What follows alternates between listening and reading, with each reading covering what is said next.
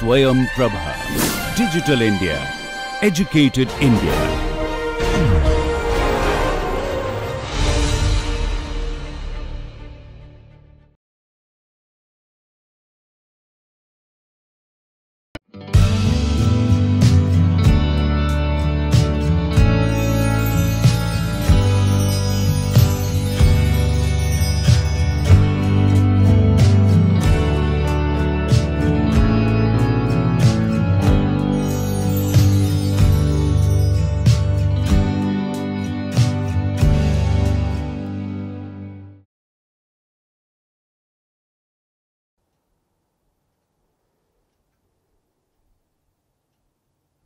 Hello and welcome friends.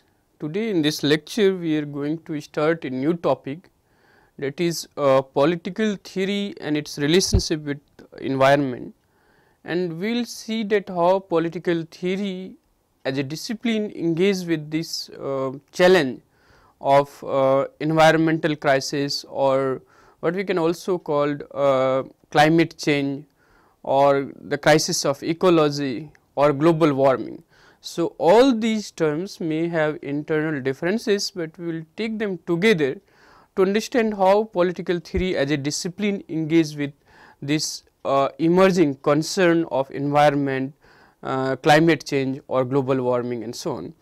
So, as I have been saying about political theory, that the relevance or the significance of political theory lies in its ability or in its approach to engage with the newer challenges that a country or a society or world as a whole is facing. So, today and in the next lecture we will focus on how political theory engage with the question of environment, environmental issues, and what is the response of democracy or the concepts that we have discussed in this course to tackle or to confront this challenge of climate change.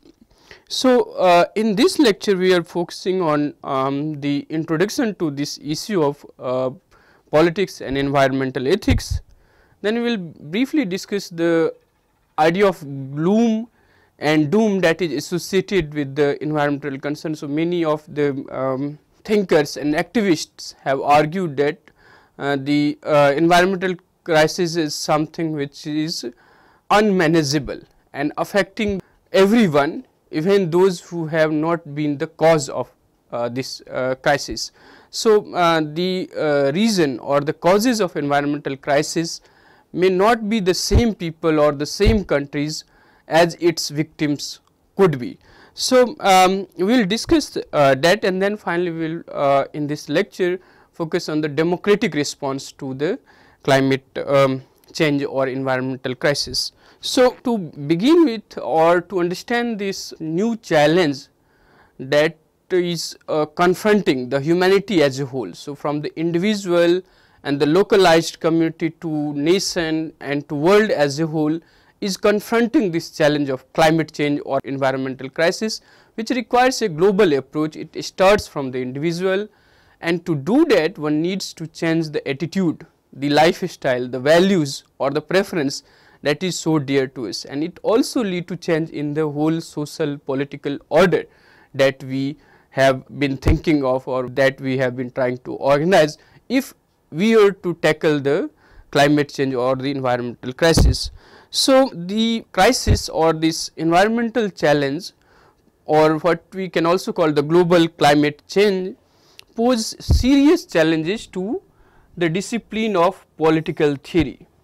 So, the environmental crisis or climate change, an issue that is related to that, has become a recognizable. So, no longer there can be any deniability or denial of this crisis, which requires urgent attention, urgent actions, legislation, discourse or sensitivity to protect the environment or to protect the ecology, is a recognizable part of the political landscape. So, in different countries, different communities, different states, whether it is from the prosperous country of global north or from the poor country of the global south, they are all now trying to come together to confront this challenge, and it has become the part of political discourse. It is a recognizable part of the political landscapes in most of the countries.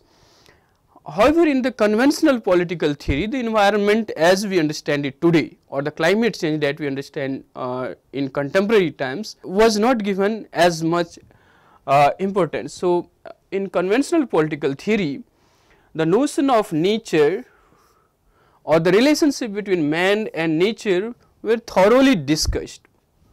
Especially if you look at the writings of social contract theorists and some of their concepts we have discussed while discussing different concepts in political theory, such as Hobbes, Locke and Rousseau, we will find a kind of abundance or a kind of engagement with the idea or the notion of nature, the relationship between man and nature, a state of nature and how to overcome it, what is natural law and what is natural justice, which should help us to create a society which would be based on rule of law or justice.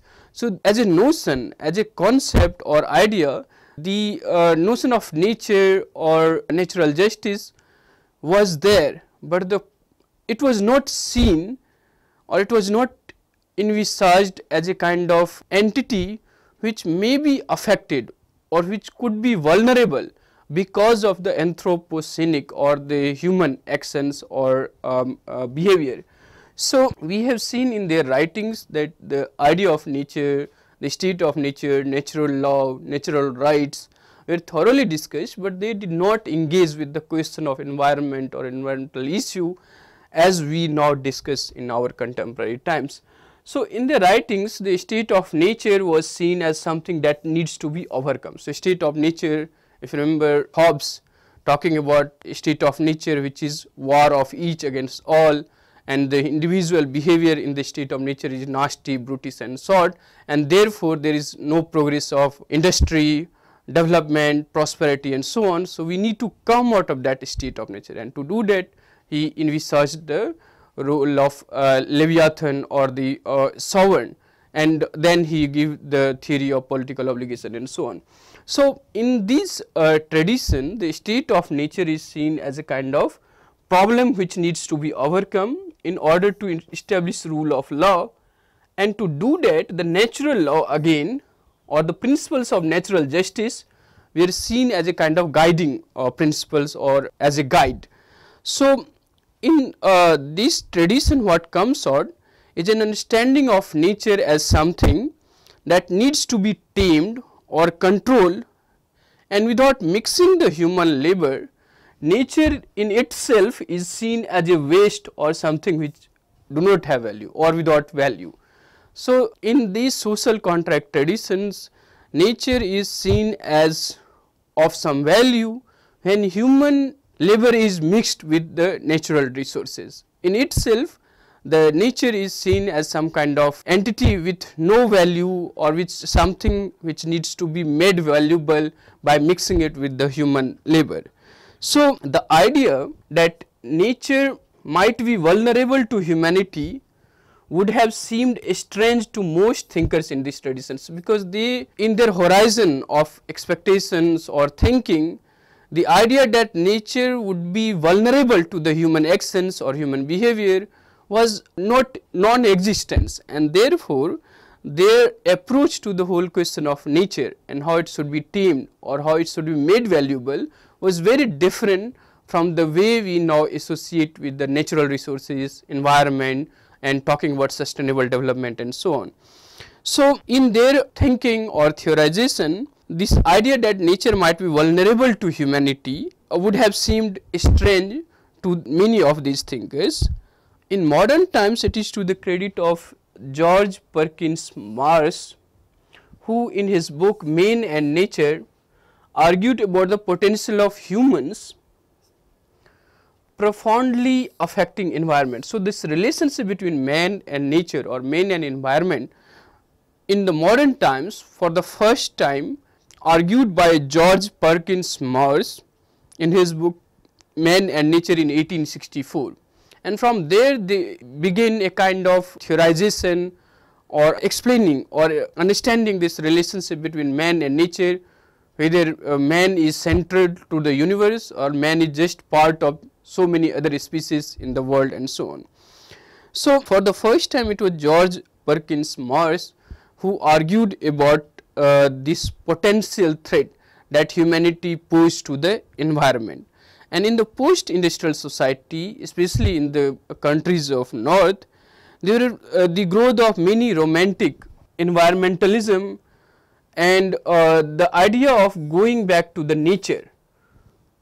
This is some kind of romantic ideas, but nonetheless in the post industrial society this idea was widely discussed and it became a kind of rallying point to going back to the land, to the pre-industrial times, and that was a kind of romantic or nostalgic approach to the question of man and environment, and especially when the many evils of the industrial growth or the market economy was seen by many scholars, poets and communities, they developed this idea of going back to the nature, going closer to the nature, and many theorists or the scholars and the political activists were actually inspired by this idea of going back to the nature and revisiting the relationship between man and nature. Closer home in India, if you remember Gandhi criticizing many of the modern tools or techniques such as railway, medicine, parliament and so on,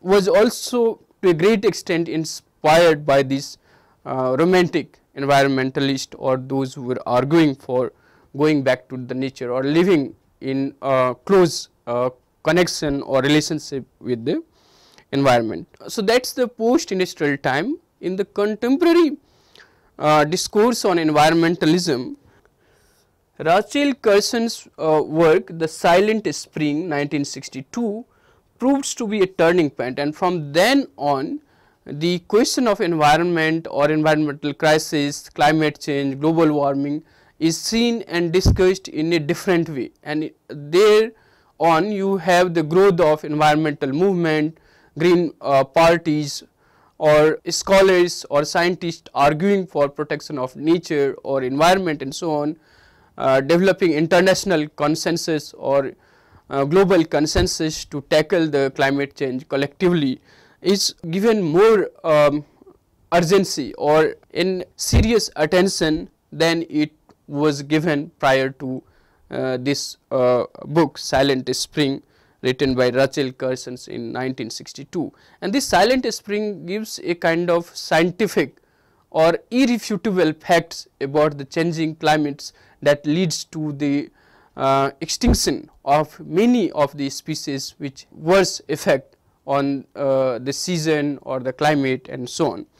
So, since the publication of this book, there have been the phenomenal growth of environmental movements in different parts of the country, formations of green parties, concerns for ecologies or environmental laws that was legislated in many countries. So, in the modern contemporary times, the publication of Silent Spring by Rachel Carson become a turning point which leads to a lot of response or different kind of response to the climate change. And in Germany, especially the entry of the green parties in the parliament led to the new kind of legislation, and that similar legislation we see in many parts of the country. So, in India you have the Chipko movement in 1970s, which was the most successful environmental movement in the post independent India, and that was about protecting the environment and the role of communities in protecting the environment. So, one of the shift in the environmental discourse in contemporary times, it is not just the responsibility and the role of state or the market to fix the environmental crisis, but the individual and communities are themselves coming out or gradually becoming aware of and then responsive to the climate change and the environmental crisis. So, it starts from the individual to community to state and market and at the global level, and the negotiation or modification in the lifestyle, in the behavior, in the consumptions are also changing according to the growth of awareness about the environmental crisis and so on. So, environmental crisis pose serious challenges to communities and modern democracy, and the magnitude of crisis is such that it requires revisiting some of the core values and preferences of modern lives and politics. So, it puts enormous pressures on democratic political institutions to alter the ways in which we consume, think of development and growth and so on. So, it requires us to revisit some of these notions of our lifestyle, the way we consume things, the idea of development, or is it possible to constantly grow in a planet which is having finite resources. So, it requires us to revisit some of these notions. The environmental ethics focuses basically upon the individual convictions and consciousness and actions towards non-human world and environmental protection as a whole.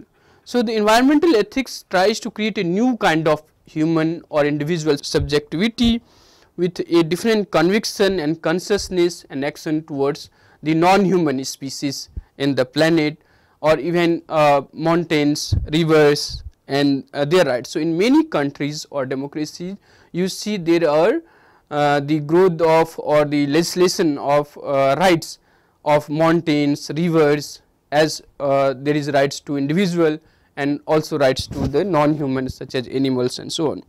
So, it was believed that these new set of values lead to the creation of a new set of social and political order. So, that leads to the creation of new set of social and order when there is a new subjectivity with different approach, conviction and actions towards non-humans species in the planet.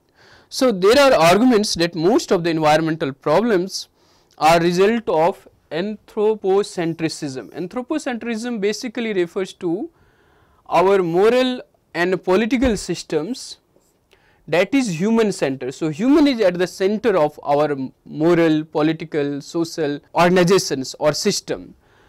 So, many scholars have argued that the most of the environmental problems and challenges that we have is because of our approach of anthropocentrism, which is human centered and put human at the center of the rest of the species on the planet. This result in the present day environmental crisis. So, although there are many versions of anthropocentrism, from weak to the strong, where the weak will give focus to the human as the most preferred or rational species in comparison to the other species, but it does recognize non-human species.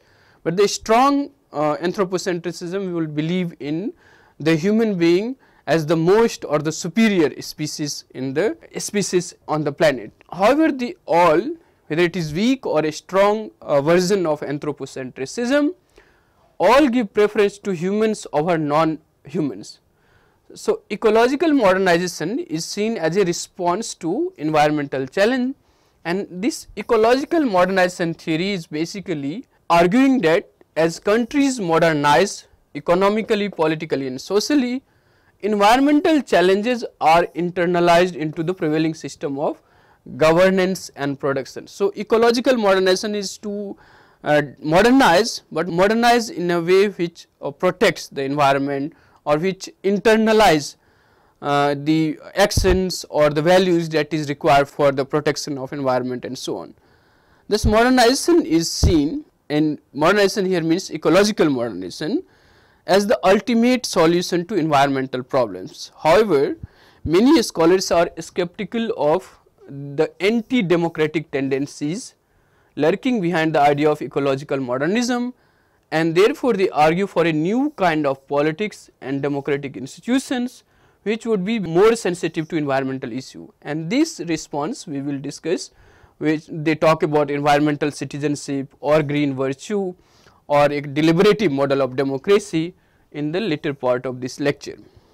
Now, to understand the evolution of modern political discourse on environmentalism, we need to go back to the decades of 1960s and 70s when this debate first emerged. And in this decade, the writings or the scholarly academic writings on the environmental issue was full of this gloom and doom. So, academic writings on the environmental challenges seriously began to come in late 1960s and early 1970s, and these writings were full of doom and gloom. So, Paul Ehrlich in his book The Population Bomb 1968 argued that the hundreds of millions of people would die of starvation due to the overpopulation. Similarly, a group of researchers at MIT argued in The Limits of Growth that humanity would soon exhaust the resource base of the planet. Now, this argument is basically about creating a picture or imagery of the human potential to destroy the environment completely, and there is no hope for the protection of environment and so on. So, there is a kind of negative approach or assessment of the threat that is posed to environment by the overpopulation or the growth or the mindless growth and so on in the finite resources that is available in the planet. Similarly, Garrett Hardin, The Tragedy of the Commons, this is the most influential paper to understand the climate discourse or environmental discourse in this decade, argued that how individual benefits from acts that pollute, degrade land, change the climate and stress fisheries, but the costs are spread over the entire population. So, each of us act in our immediate self interest, but together we produced outcomes that are worse for all of us. So, the main reason for the environmental crisis according to Garrett Hardin in his influential paper Tragedy of the Commons is that the individual benefits from polluting the land, the air or change the climate, and these benefits are of their immediate interest, which is the guiding force for their actions and behaviors in a particular manner which is detrimental to the environmental. So, the cost of environment is or environmental crisis is paid or distributed among all the population, but the benefit out of degrading environment or polluting is limited to the individual and a company or an industrial house and so on, but its costs are shared among the all. So, together when we are guided by only immediate self interest, we produce outcomes that is worse for all of us.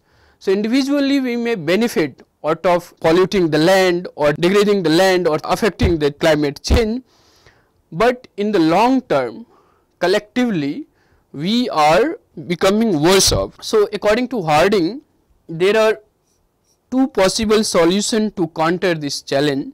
One is to appeal to the conscience of the individual and community, and second is coercion. However, Harding rejects this idea of appeal to the conscience as an effective mechanism to tackle the climate change or environmental crisis.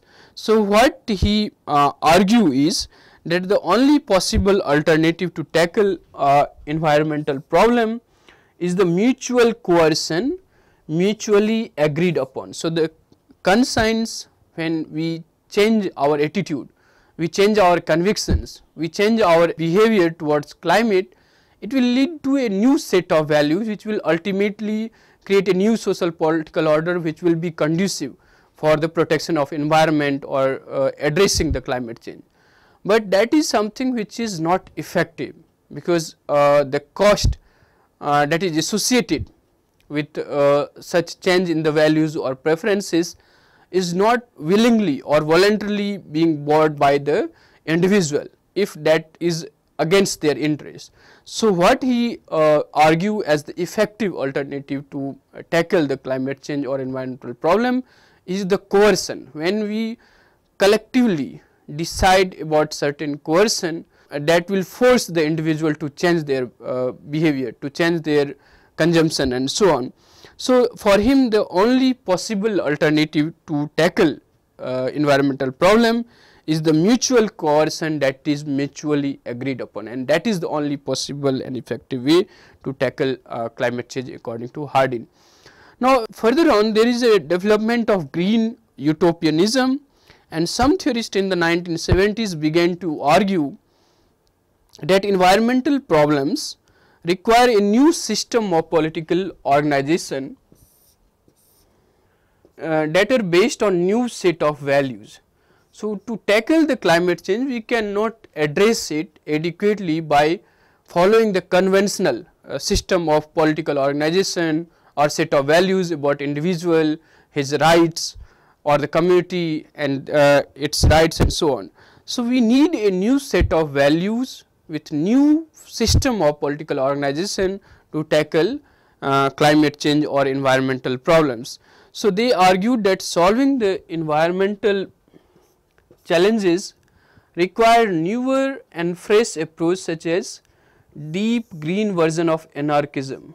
That is, the individual can themselves govern or protect or be responsive towards the environment. This should not necessarily lie to say any authority or institution or state and market. So, it is not the responsibility of someone out there to protect the environment. It is something which we all need to come together to develop the new consciousness and conviction towards protecting the environment. So, still many others argued that this challenge of climate change can be tackled within the existing political organization and set of values. So, they argue that we do not need to acquire or develop new set of values or political institutions and organization, but within the existing structure of political organization and political system and the set of values that we have, we can tackle the environmental problems and environmental challenges.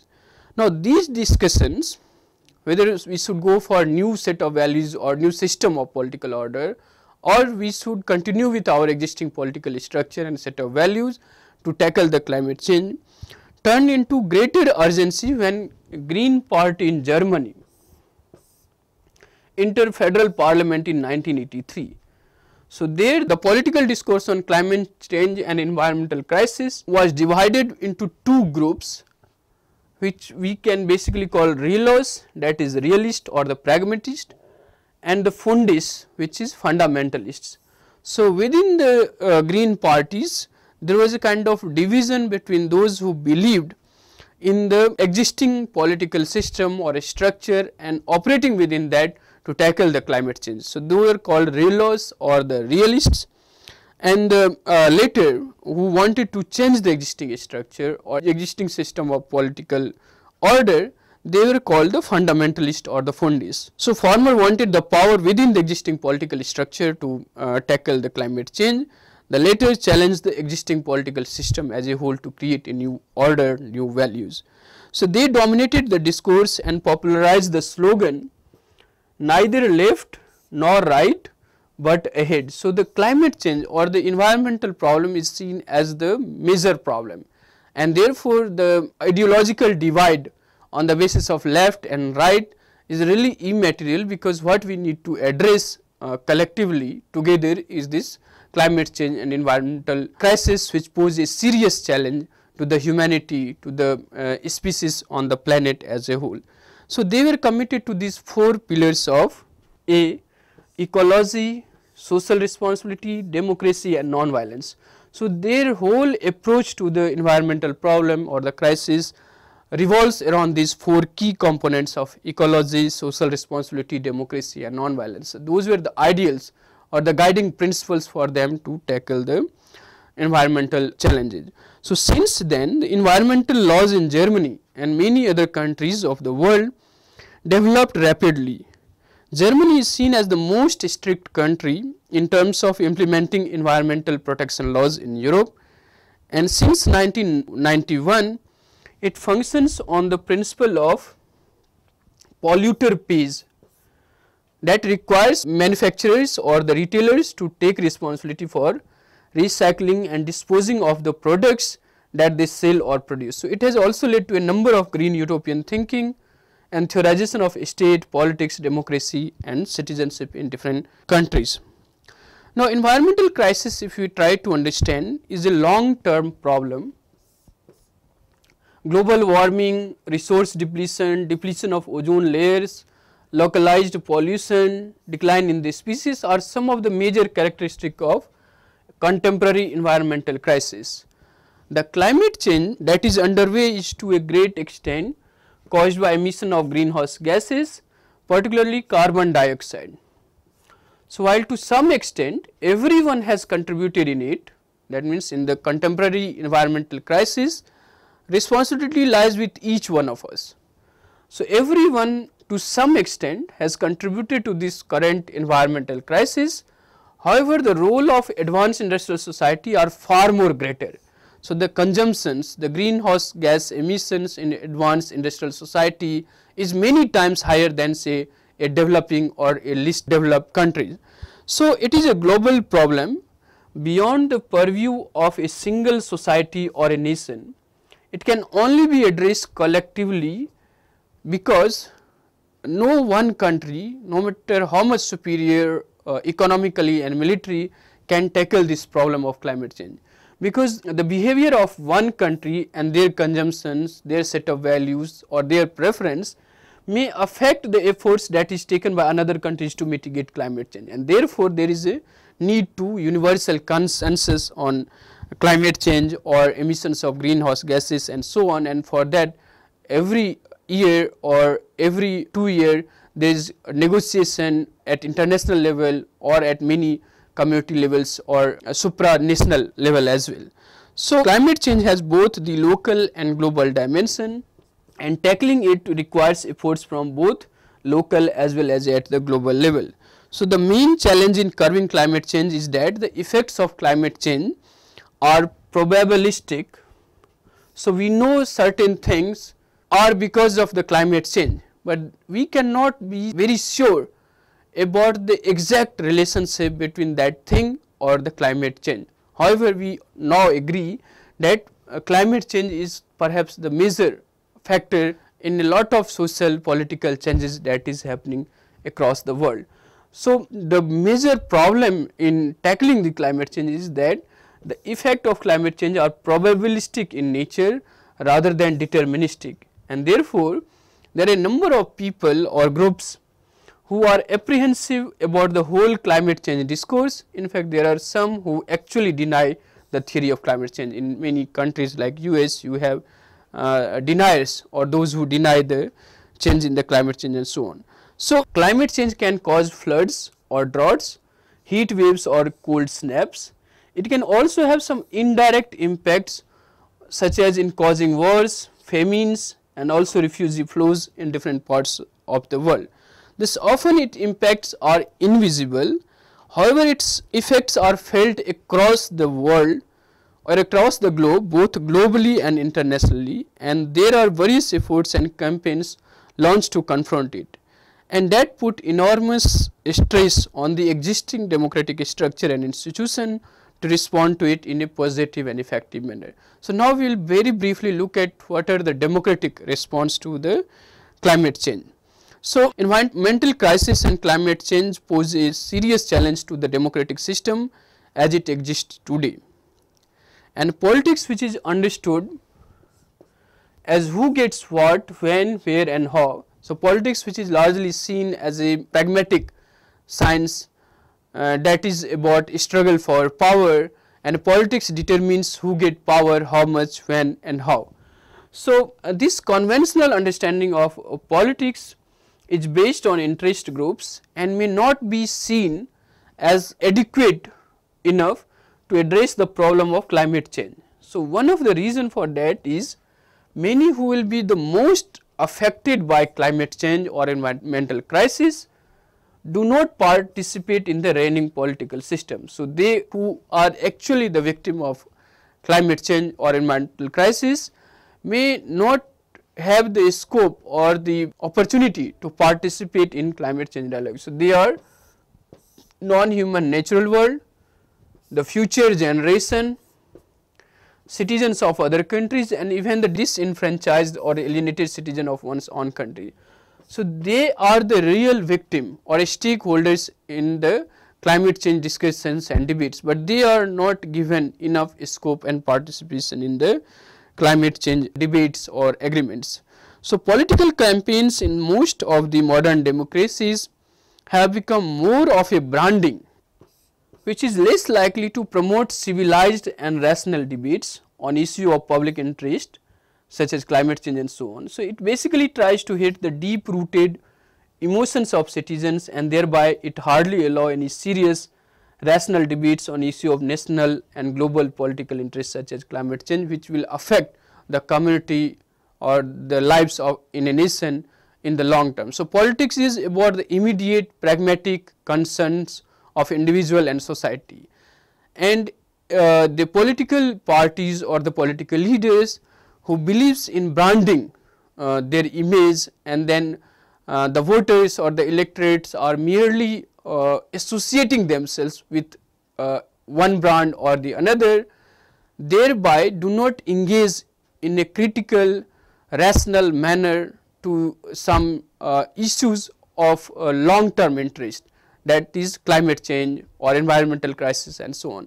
And therefore, the politics in the conventional sense is seen as not an adequate response to the climate change in many of the modern democracy.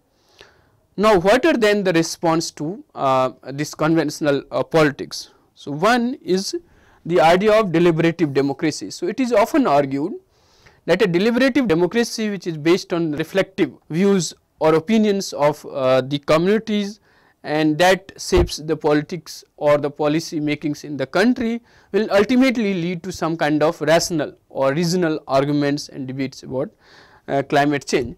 So, a deliberative democracy which is guided by reason and free speech, and citizens are driven by certain core values, may help people become more concerned about the climate change and global warming. So, this is one kind of response to climate change or environmental challenge, that in a deliberative democracy which is largely driven by reason or the free speech, where the citizen has certain core value, can possibly educate or make the people aware about the climate change and global warming, and thereby it will lead to change in the values, norms, preference of the individual, which will help in protecting the environment and so on. This is one of the response to the climate change or environmental challenges. However, some theorists have argued that instead of deliberative democracy, we should focus more on changing our conception of citizenship. So, instead of a thin notion of citizenship that is about merely paying tax, obeying laws, defending the nation and voting, they argue about a thick notion of citizenship which would govern a much broader set of relationships. So, the notion of environmental citizenship would make people aware about and responsive to climate change. It would include the welfare of people across the national boundaries, future generation and even non-humans.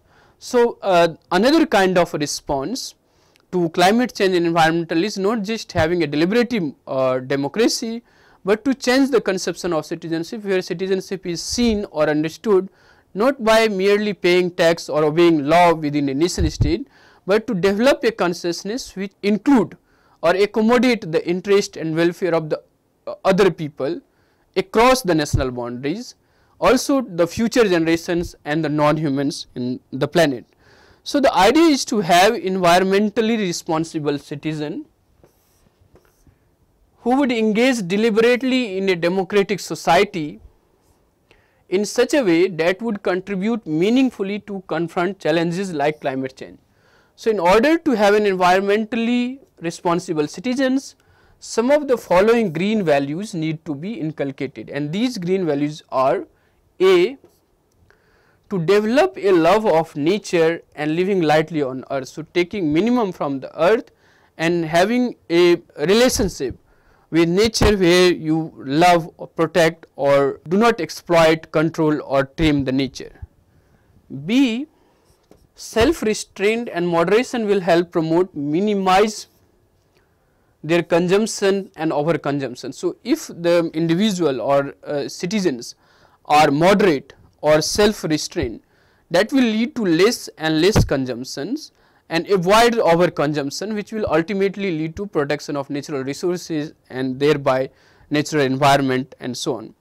So, they should develop the value of living simply and moderately, so that others may also live simply and moderately. Mindfulness is seen as antidote to some of the ills of modern capitalist society, and a mindful person shall be conscious of the consequences of his or her actions and behavior which may be remote in time and space. So, what they do, so the way climate change occur is a very technologically sophisticated understanding is required to understand the cause and effects of climate change. So, what a person do today, it may affect the climate change in the long term, or what a person do in one remote location of the world may have influence or effect in other parts of the world. So, a mindful person is always aware of his consumptions, his behaviors or actions which will affect the climate change, and she will not therefore thoughtlessly emit climate gases.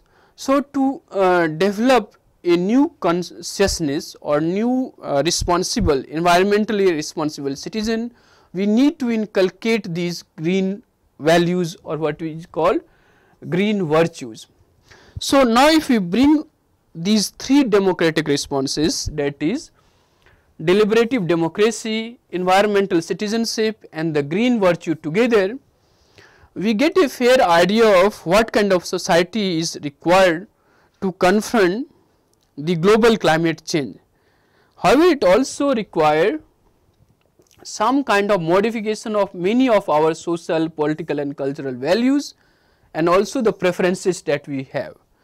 So, whether liberal democracy in its present forms with many of its current premises or value premises are helpful in creating such society, what would be the model of development? Should we continue with present capitalist market oriented model of development, or should we look for some alternative model of development? So, should it also include sustainability, keeping in mind the demands and needs of not just the current generation, but also the future generation and the non-humans? What is the justice? It is just about economic resources or distribution of economic resources, or should it include the notion of environmental justice? Should it always be anthropocentric, that is always giving preference to human over the non-human? These are some of the questions which requires deeper and critical engagements by individuals, communities, state, market and global institution.